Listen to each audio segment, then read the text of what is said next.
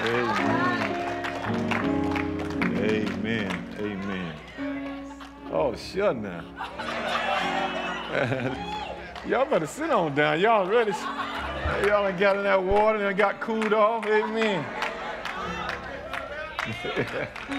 No, I started to. I ain't gonna mess with y'all. Y'all sit down. They're too late in the hour now. Amen. Amen. Hallelujah. Man, I tell you that. Boy, I ought to cut you, boy. I tell you, boy. If you got your Bibles, turn to the book of 2 Corinthians, the book of 2 Corinthians chapter 4. 2 Corinthians chapter 4. I want to thank those that came out on yesterday, man. It was an awesome, and if you would, would you all stand for the reading of the Word of God? You all stand for the reading of the Word of God. 2 Corinthians chapter. Paul writing to a church in which he had planted, and this church was gave him a lot of issues, and a lot of things were going in this church. And this church that Paul said that they didn't come short of any other gift that other churches had, and yet he had to write 2 books to this church. It's bad you have to write 2 times. Anybody had to say the same thing or similar things to somebody? But therefore, seeing we have this ministry, I'm reading at verse 1 of chapter 4 of 2 Corinthians chapter 4. Therefore, seeing we have this ministry, as we have received mercy, we faint not, but have renounced the hidden things of dishonesty, not walking in craftiness, nor handling the word of God deceitfully, but by the manifestation of the truth, commending ourselves to every man's conscience in the sight of God. But if our gospel be hid, it is hid to them that are lost, in whom the God of this world has blinded the minds of them which believe not, lest the light of the glorious gospel of Christ, who is the image of God, should shine unto them. For we preach not ourselves, but Christ Jesus the Lord, and ourselves your servants for Jesus' sake. For God, who commanded the light to shine out of darkness, has shined in our heart to give the light of the knowledge of the glory of God in the face of Jesus Christ. Key verse. But we have this treasure in earthen vessels, that the excellency of the power may be of God and not of us. You may be seated. Father, we just give you praise and glory, God, for your word. Thank you, Lord, for all that has happened today and this weekend. As a matter of fact, and thank you on yesterday, God, we ended a 21-day fast, and we thank you, Lord, for honoring that. And God, and we just want to thank you, Lord, for prayers are being answered. Thank you, Lord, for, Lord, chains that have been broken. Thank you, Lord, for doors that has been open and some have been shut. We just give you praise, God, for allowing us the privilege to get on, Lord, what you have said that we have. All the promises of Christ in Christ Jesus are yea, and they are amen. And we give you praise. Father, now in Jesus' name, let not this people be hindered because of my inadequacies. Lord, I just give you praise. So God, grant to me now the tongue of the learned, that I might know how to speak a word in season to them that are weary. Morning by morning, even this morning, awaken my ear that I might hear as I learn. And God, if you speak to my heart, and God, you speak through my mind, and God, let my mouth say what you want me to say, then I know the words of my mouth and the meditations of my heart will be acceptable in thy sight, because God, you are my strength and my redeemer. God, we pray this in the name of Jesus. And God, and now open my eyes that we may behold wondrous things from thy law. Pray this in Christ's name. Everybody say, amen, amen. Over the last few weeks, we've been trying to convey as much as I could, trying to show you or trying to say to you that a lot of people are looking for fulfillment in life in all of the wrong places. Amen.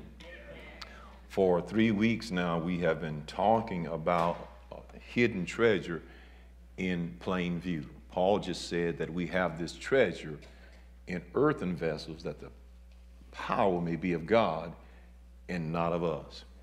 Which means that many of us in this room today, the reason why we don't cuss no more, The reason why we stay home, amen, and spend time with our family is because of a treasure that's on the inside of us. That we have discovered that having Christ on the inside of us are more important than any other thing that we could, amen, accomplish or have or possess in life, having him.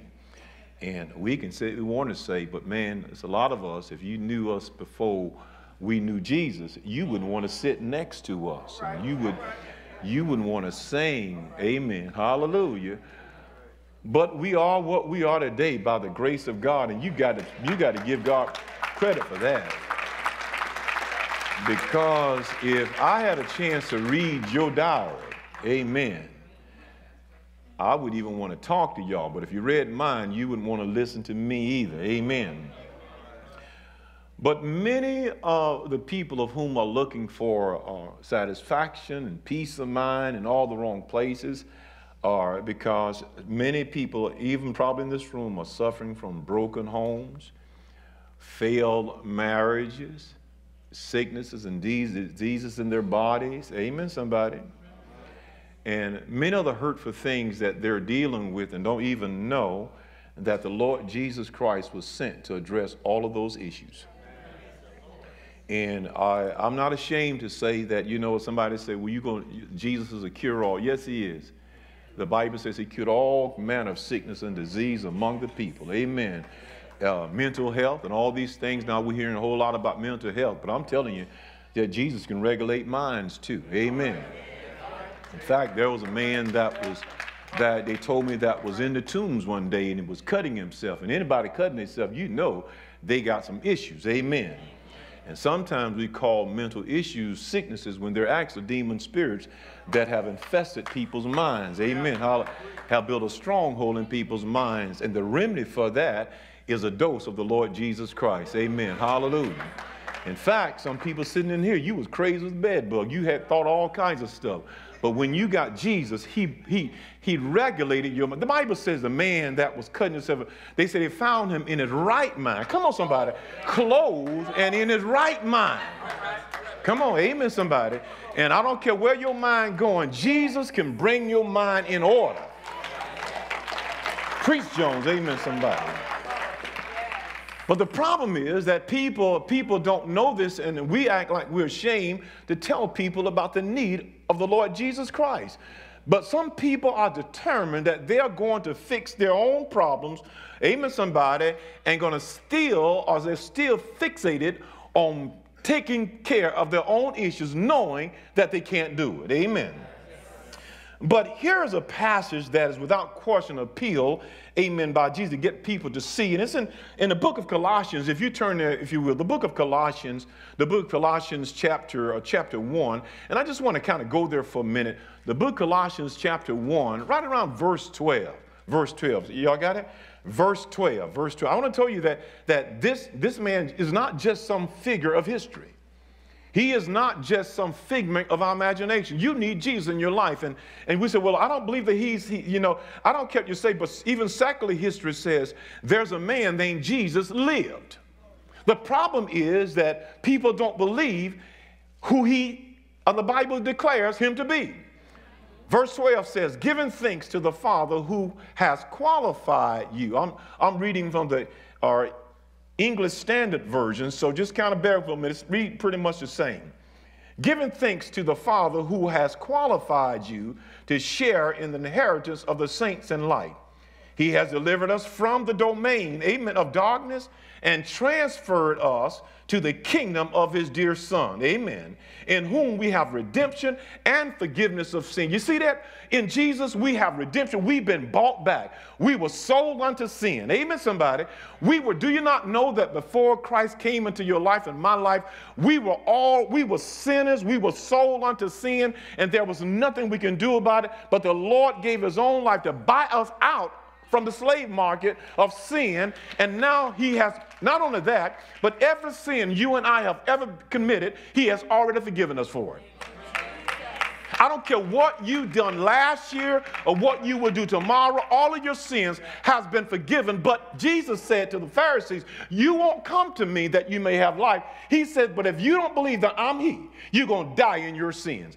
If people do not believe that Jesus Christ is a remedy and God's payment for sin, you're going to die in your sin.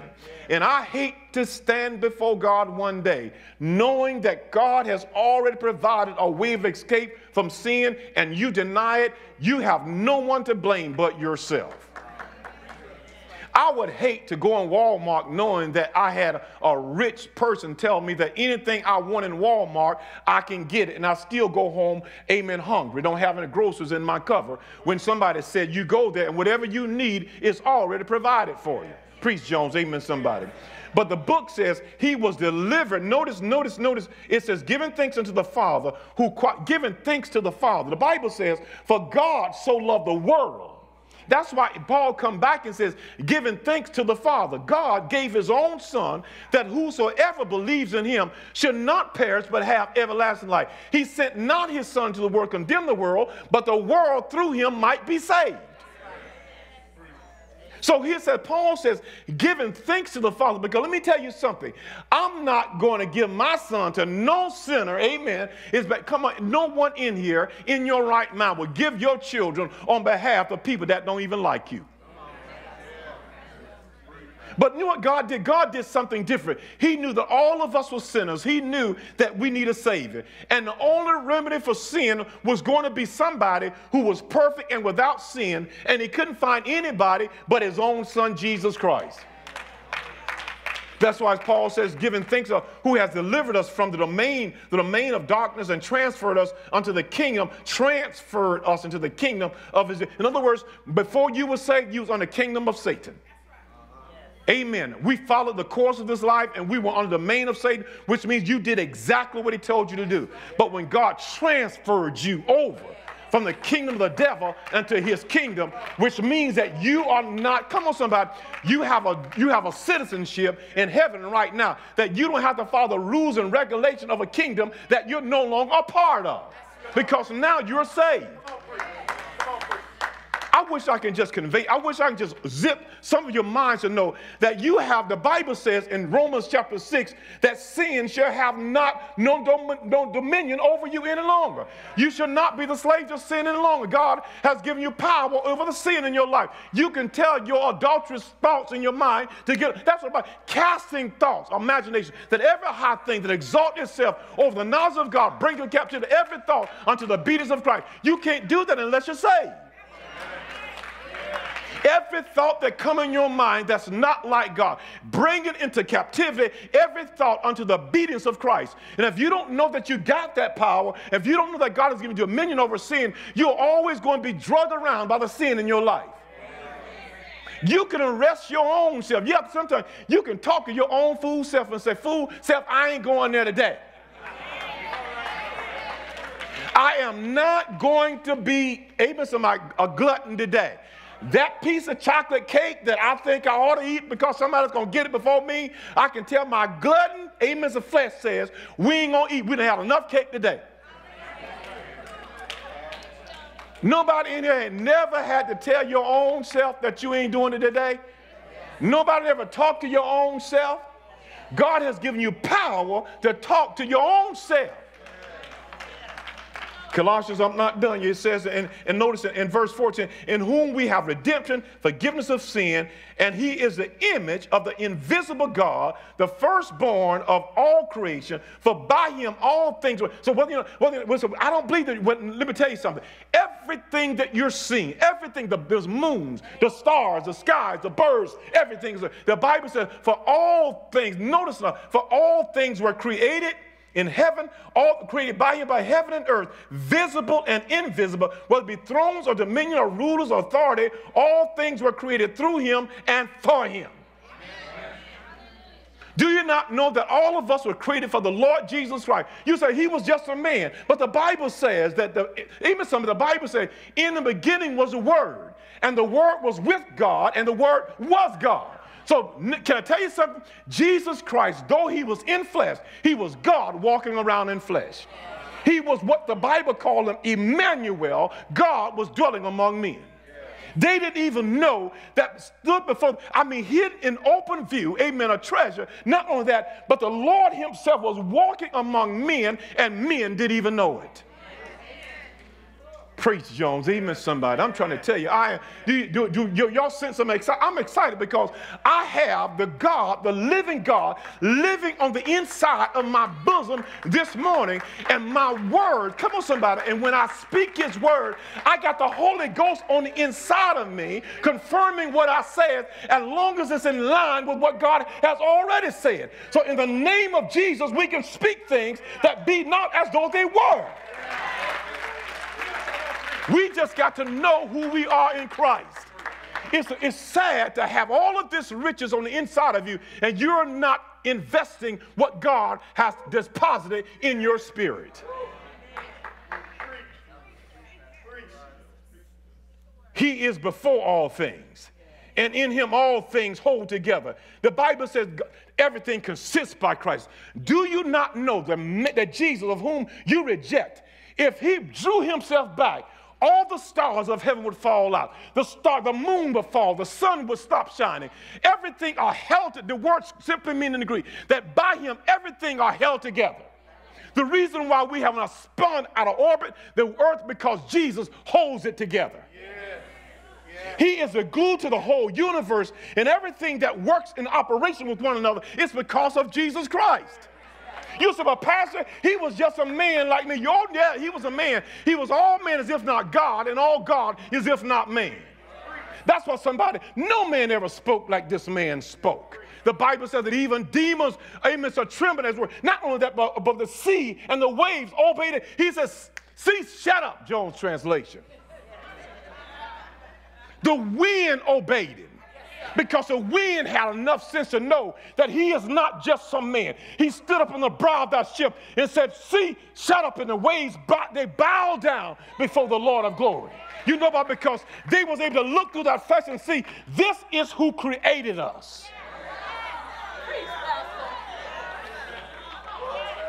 You know why the water wouldn't let him down in the water? You know why he was able to walk on the water? Because the water knew my Creator is walking on top of me. And even the water would not let him down. Why? Because he was the one that created everything. And even the water had to hold him up. Are you talking about this Jesus? Or yes, I'm talking about the same Jesus, this treasure that's in us in earthen vessels, that the power may be of God and not of us. We're troubled on every side, not distressed, cast down but not destroyed, always burdened by the body of the dying of the Lord, that the life also of Jesus might be made manifest in our bodies.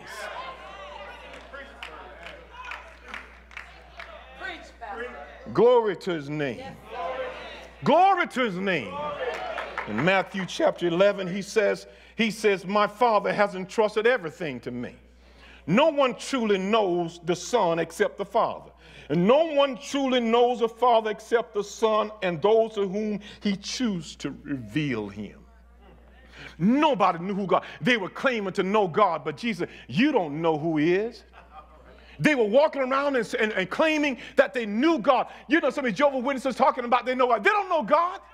God has trusted everything to you. You cannot know anything about God if you reject his Son. He said, "I came to declare him." No man has seen God at any time.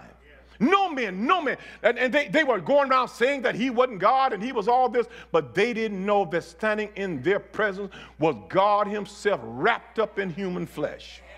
He yielded himself, amen, and laid down in the womb of a virgin, a peasant girl. Come on, somebody, from Bethlehem. Do you not know that that baby could have spoke this world out of existence? Of God, he balled himself up inside the womb of a peasant girl. He stayed there. Even at 12 years old, he began to reveal himself. He said, "I must be about my Father's business." Can y'all talk to me? But just a little while, I'm talking about he was a son of Almighty God. And he said, when Mary began to try to stroke, he said, "Where have me and my Father been looking for you?" He says to Mary's own, who thought that she had got, she got out of the place. He said, should not have been about my Father's business. And the Bible said when he said to the Mary, Mary, shut up, because Mary know that that baby that was in her womb, even somebody, was fathered by God himself. He had to let Mary know, you just provided the flesh, but God, I am. Come on, somebody. I'm just living in the flesh you gave me, but my Father, amen, is the God of glory. And Mary knew what he said. But when Mary heard him say that to her, she shut her mouth, because she knew that the Holy Ghost had overshadowed her, and in her was that holy thing, even the Son of God. I'm trying to get past y'all, but Jesus said, no man. Jesus said, come unto me, all you who are weary and carrying heavy burdens, and I will give you rest. He says, take my yoke upon you and learn of me, because I am humble and gentle at heart, and you will find rest to your soul. He says, for my yoke is easy and my burdens are light. See, in this passage, Jesus saw people laboring and filled with all kinds of anxieties in life in this text, and that was consuming them. And to make matters worse, the answer to the dilemma was standing right before them, and they didn't even know it, because he was veiled, come on somebody, in human flesh. Here he was, all the answer, all your anxieties, all the problems that you're dealing with. If you give to Jesus, you can live with stuff you thought you couldn't live with. And you can deal with things you thought you couldn't deal with. If you had Jesus, he said, let me tell you something. I'm telling you right now, many of us worry about stuff that's not even going to happen. Some of you need to go, I'm telling you something, some of you need to go to bed, and I told y'all a couple weeks ago, some of y'all need to go to bed. You ain't no night owl. Carry your crazy self to bed. Go home and get some rest. Are you hearing what I'm trying to tell you? We so worried about what they're going to say on the job tomorrow, all this kind of stuff. Let's go to bed, sleep, pick it up tomorrow. You might not live the next day. Go to bed.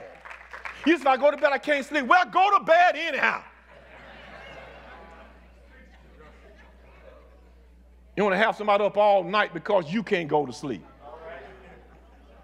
Notice now, you and I see people every day. Every day we see people every day. And man, they are going through all kinds of hurtful things. And they are desperately in need of the Lord. And they are determined that they're going to exclude God from their life. Every day they're going through it. You see them laboring, doing this and doing this. I mean, you say all they need is the Lord in their life, and it'll help that stuff. And you find these kids killing themselves. I mean, killing each other on the streets. The problem is not, amen, son, we need more legislation. They need Jesus in their life. I thank God for poor Miss Pramal, Ray's wife, had to keep running out here because some kid done killed himself, did some crazy over in Pine Hills, over in Island area. Some Sunday she had to run out of church because she got to go do the deal on some young man done killed themselves. The problem is not the streets. The problem is it's in their heart. They need Jesus there. And sometimes we sit there and we be judging them and talking about all kinds. No, what they need is Christ. And that's why we need to get out of these four walls and try to tell people about the saving grace of the Lord Jesus Christ. We sitting here and your kid's crazy, my kid's crazy, everybody's kid's crazy, grandkids crazy. And they need Jesus. That's why every time they come around, let's say something about Christ. Say something about him. Because you never know, you can be a plant of seed, and that seed in their soul, in their souls, will start to germinate and grow. Amen. Then the Bible says, train up a child in the way that it should go, and when it get old, in other words, how many in this room, you didn't get saved when you first heard the gospel? Some of y'all get on my nerve like y'all been saved all the time. It says, when they get old, they'll come back to it. In other words, when they get to a place in their life, everything you've taught them, it'll come back to them.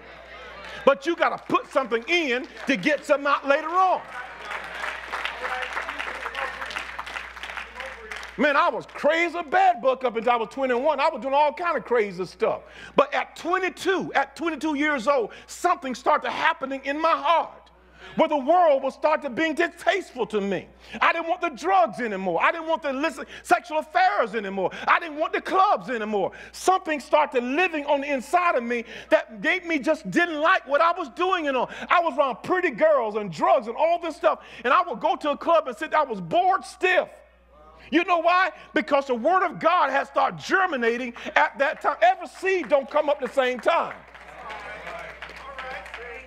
The soil has a lot to do with when the seed, come on somebody, begin to germinate and start to grow. If you start doing the right things in the soil, amen somebody, the seeds will germinate. So stop cussing your kids all the time. Stop telling them how stupid they are all the time. You keep messing with the soil.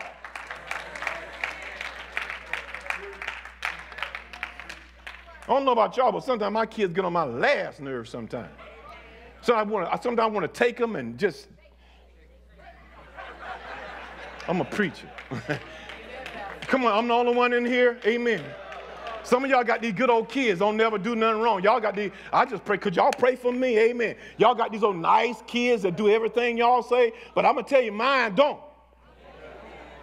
Now I got some little ones they done had, and them little ones getting on my nerve too now.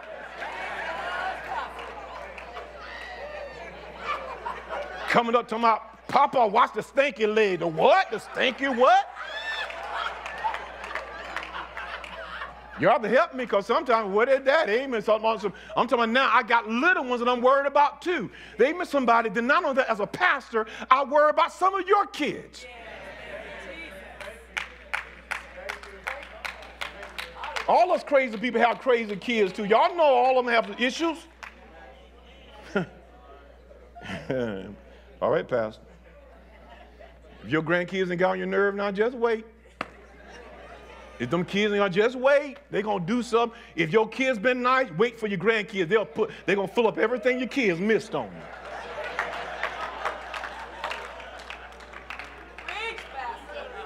you. Y'all know I'm telling the truth. In the book of St. Luke, chapter 4, let me tell you something, man. I'm going to tell you, because when I ask y'all something right now, there's somebody in here right now, you worried about too much stuff. There's some things that you can't change. In Luke chapter 4, verse 16. Luke 4 and verse, what'd I say? And verse 16, in Luke 4 and 16. And I tell you, man, sometimes these kids get on your last nerve and make you think that you ain't saved no more. You have to keep from telling them off, and you know, hallelujah, somebody. Them kids get on your last nerve. They'll make you think stuff. Jesus returned to his hometown of Nazareth. And when he got to his hometown of Nazareth, amen somebody, he got to his hometown of Nazareth and to make an announcement that he was a fulfillment of Scripture. And the Bible says in Luke, and he came to Nazareth where he had been brought up, and as his custom was, he went to the synagogue on the Sabbath day and stood up to read. See, when he was coming up as a little boy in some Jewish synagogues, it was customary that little boys around 12 years old, especially around 12 years old, and sometimes smaller than that, they would teach young boys, and they would give them the scrolls to learn how to read. And they would stand up as little boys and read the scrolls. It was a part of their religious heritage or custom. And Jesus, when he was in hometown, he was one of the little boys that would get up and read. But this time he had been away for a little while. He must have grown up, and he was in Capernaum doing all kinds of miracles. He came back home as his custom was. Come on, somebody, because every Jewish child was required to go to the synagogues on Saturday morning. And every 3 years, they would go back to Jerusalem. Every 3 years, it was a law, amen, that all Jewish, especially males, would go to Jerusalem. So Jesus come back home to Nazareth, the hometown. He get there, and the Bible says, and he came to Nazareth, where he'd been brought up, and as his custom was, he went to the synagogue on the Sabbath day and stood up to read. And the scroll of the prophet Isaiah was given to him, and he unrolled the scroll and found a place where it was written. Watch this now. He coming back home. And I'm trying to tell you that sometimes familiarity, it breeds contempt. I know who you is. I've been told a lot of times, you ain't from Oviedo. You from Sanford. We know your mama. We know your daddy. I'm old enough to be your daddy. I'm old enough to be your mama. All this kind of stuff I've heard said to me. Come on, somebody. Jesus went through the same thing. And even somebody, and the Bible says he wrote, and he purposed to find us a scripture that read, the Spirit of the Lord is upon me. Come on, somebody. Because he has anointed me to proclaim good news to the poor. He has sent me to proclaim liberty to the captives and recovering of the sight to the blind, to set at liberty those who are oppressed, to proclaim the year of the Lord's favor. And the Bible says he rolled up the scroll and gave it back to the attendant and sat down. And all the eyes in the synagogue were fastened on him. And he began to say to them, today this scripture is fulfilled in your hearing. Here was a prophetic word all the Jews knew about. Here Jesus come back, this boy that was raised by Mary and Joseph. He purposely, intentionally pulled that scripture out and says, I've been anointed. I am the fulfillment of this verse. All the eyes in the synagogue who knew him as a little boy in Joseph Carpenter's shop. But when he said it, the Bible says they perceived the gracious words that came out of his mouth, because he said it not as Joseph's son and Mary's son, but he said it as a son of God. His words came with so much power, they knew that this boy that said it, something was different about it. And the Bible says he rolled it up and handed it back to the attendants.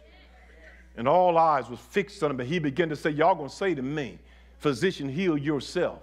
Because what we've heard you've done in Capernaum. The word had got back on the streets of the things he was doing in Capernaum. You know, people know what's been said about, you know, you can go to Sanford right now. Everybody be hearing about what's going on in Antioch. When I go to Sanford sometimes, and sometimes I try to turn my hat around backwards to try to look hooded like them, I have people say, yeah, we heard about some people. I was talking to a guy the other day, and he was just eating, and I began to tell him, I said, yeah, man, a pastor. He said, I know. I hadn't seen the guy in years. He said, I know. He said, in fact, I know about a lot of things that's happening over there with you. That's a good thing I'm staying my butt in place, because he's there alone. But they had heard he was healing in Capernaum. So they figured because you're a homeboy, not that they believed in him, but they want to see some kind of trick.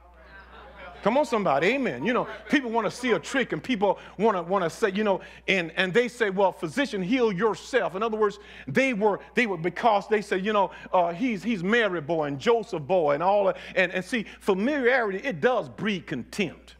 Sometimes people don't see me. They don't see me as Pastor Jones. A lot of them don't see me as Pastor Jones in Sanford. They see me as Charles. Amen. When I go there, hey, Charles, how you doing?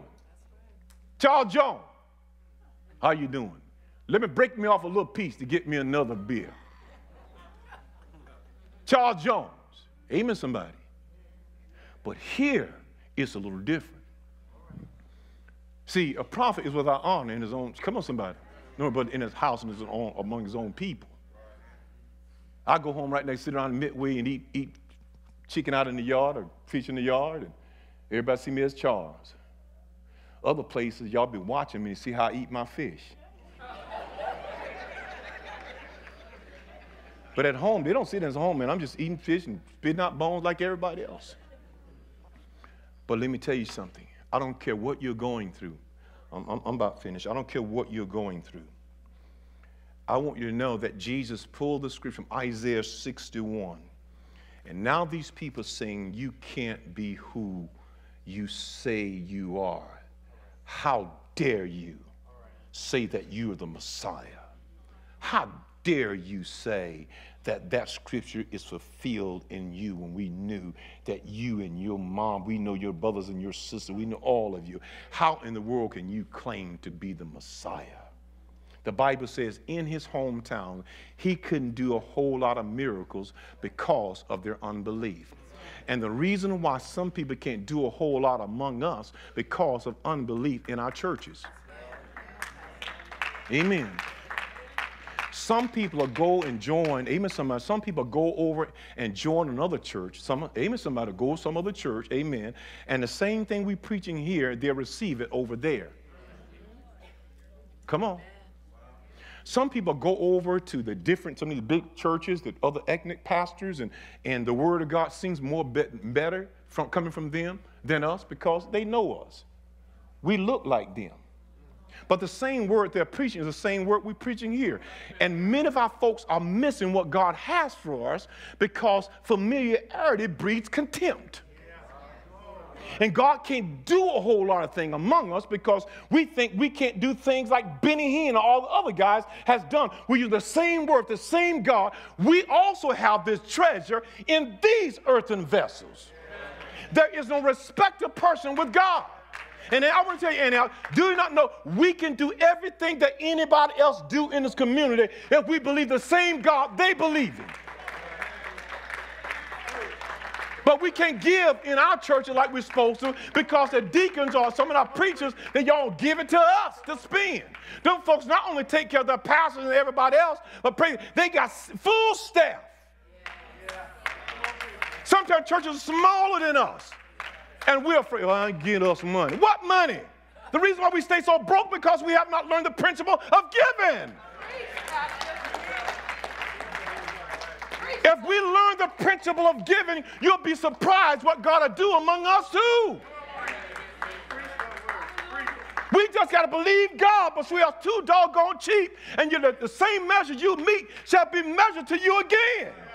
Whatever you sow, that's what you're going to reap. But as a people, we've been taught that if you're going to have some, you got to hold on to some. But the Bible teaches if you're going to have some, you got to give something. This is why we got to preach line upon line and precepts upon precepts, because I know the word of God, it works. We got people in leadership just as carnal as all get out. And we're leading people. If you don't believe it, how are they going to believe it? They don't want to hear nothing about compass. Don't want to hear about deacons talking about, don't want to hear the kind of stuff because we got it all together. And got real quiet now. Well, you were doing all right a few minutes ago until you come there. And every time a black preacher talk about giving money, you think we trying to get y'all money. I'm trying to tell you something, trying to show you a principle of life. It's in the Word of God. We got a treasure in these earthen vessels. God has shown me. Come on, somebody. I'm going to see what I saw. Amen, somebody. I'm telling you right now, I believe God for this place. I'm believing God for the Life Center, and I'm not going to relent on my faith because I believe that if Pastor Wayne Marshall can do it down there, I believe Pastor Charles Jones and Annie I can do it right here. If they can have a full staff, we're going to have a full staff. Why in the world we keep paying this boy, this man right here, part-time salary when he's doing full-time work? Because y'all ain't giving right, so we can do it.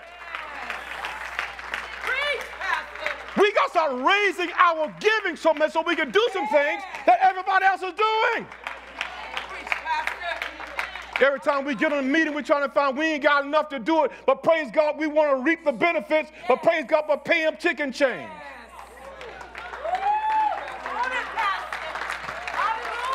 All right, good morning, y'all. Good morning. Good morning. If you don't give anything, you'll be given enough so we can pay him a full-time salary, pull him off of his job, bring him here, and let him work with our kids. Your crazy kids and my crazy kids. He ought to have an office right in this place, right here, that he would have to go home. He spent all this time dealing with your crazy and my crazy kids. Now, y'all done got mad at me now. I'm going to close this down right now. I done messed this all up. I can't preach the rest of this stuff because I done messed it up at that point. Hallelujah. We need to start doing it, Antioch. We're going in a big building next door. We got the money to get started the first phase. Amen. This is going to be our youth village. We need to have somebody full-time working with our children that we can drop them off in the evening, at night. We need to endorse this young man. We cannot let this get away from us.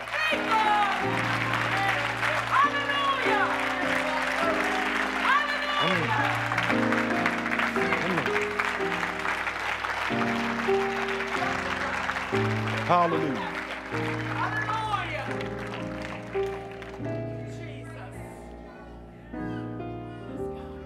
My word has been to our leadership, stay in your lane. Get people getting over trying to tell somebody how to play the music. You can't play it, you can't sing. Stay in your lane. Let everybody exercise their gift Amen, somebody. Because right now, I can't play nothing. I say, I'll mess you up. If you and me, see how you and JP playing together, I would mess all of this up. Because this ain't none of my lane.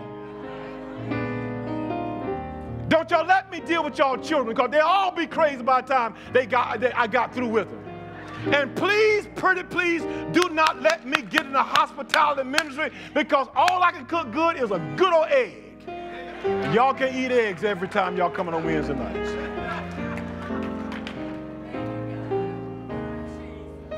And we got other positions too, praise God. I'm believing God, we're going to fill them up. Amen, somebody.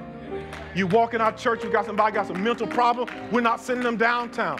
We got counselors sitting in this church right now. We got teachers in this church. They ain't got to go to these public schools. We got school teachers in this church right here. We can start our own school. And they can't tell us, we can't tell them about Jesus in our school. Y'all hearing me this morning?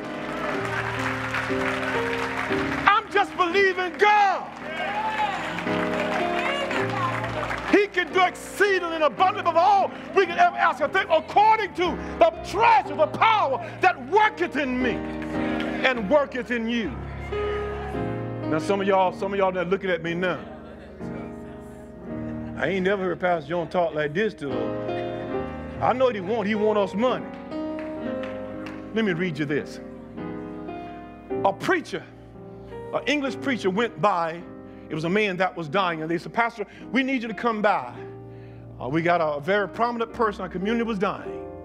The English pastor went there to the place where the old man was, and the pastor said, give me your hand. And the man was sitting under the cover. He would not hand his hand to the pastor. He kept his hands under the covers. So the pastor said, well, we're just going to pray right then. So on a few moments, the man died.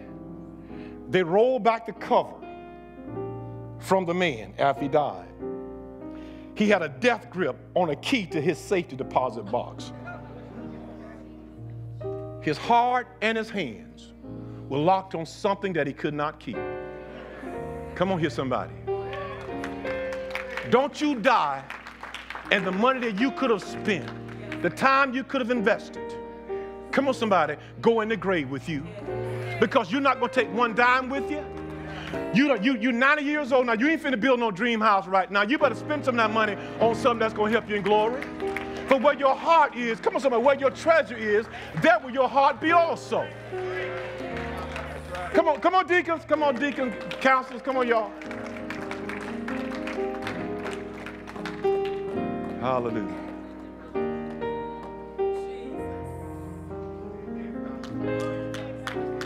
They ain't gonna come back next Sunday. I done messed this up. Yeah.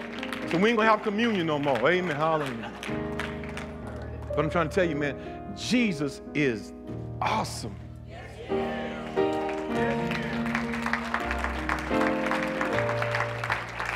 Man, let me tell you something, man. I'm from Midway. Me and my mama had a 6th grade education.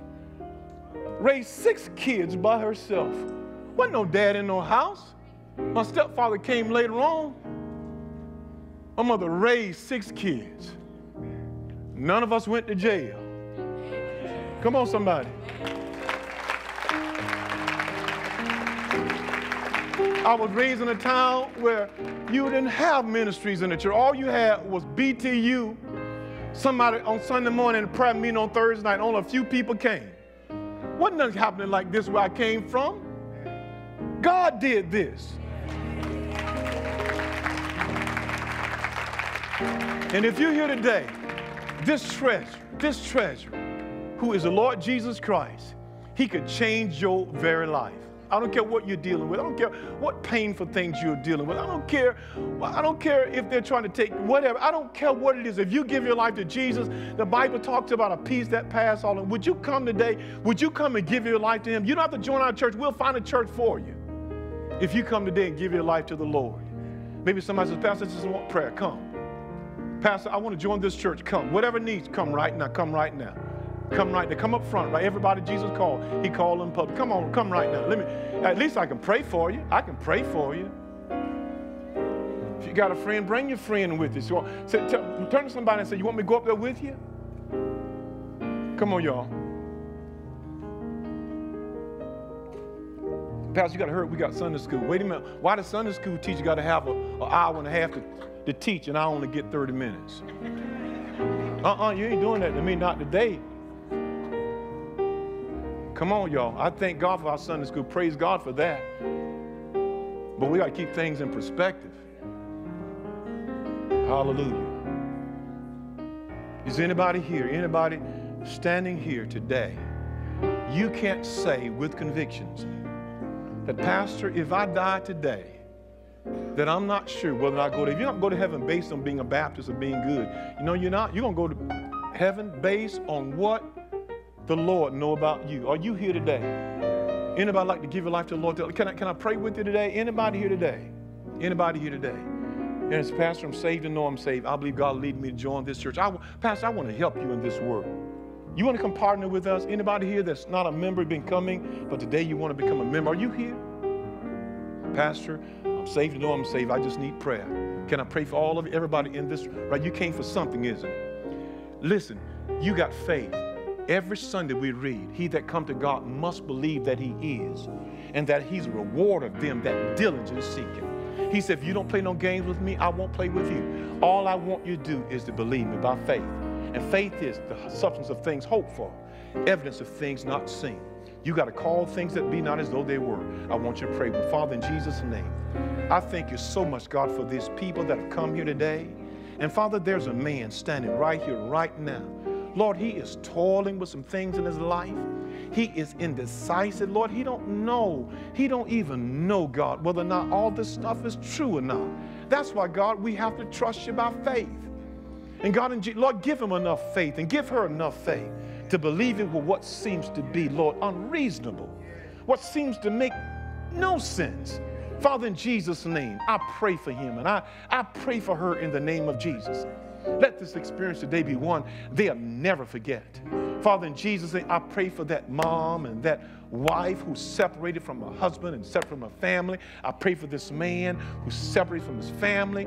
God, in Jesus' name, you the one, you are, God, you gave us a ministry of reconciliation. Jesus, you came to reconcile us, not only to God, but reconcile us to things that we've been torn apart from. So, Lord Jesus, we accept you today, Lord, as that person who can make a difference in our life. Father, I pray for these around this altar. And whatever the needs are, and you know what they are, I ask that, God, you would grant it, that they might know on this day, on the 26th day of January, they came and stood at this altar. And God, and when you do it, let them be reminded that they came on this prayer. And God, and when you do, not if, but Lord, when you do this, Lord, I'm going to give you praise, and they're going to give you praise too. And Lord, we're going to put a praise on it right now. In Jesus' name, amen. God bless you.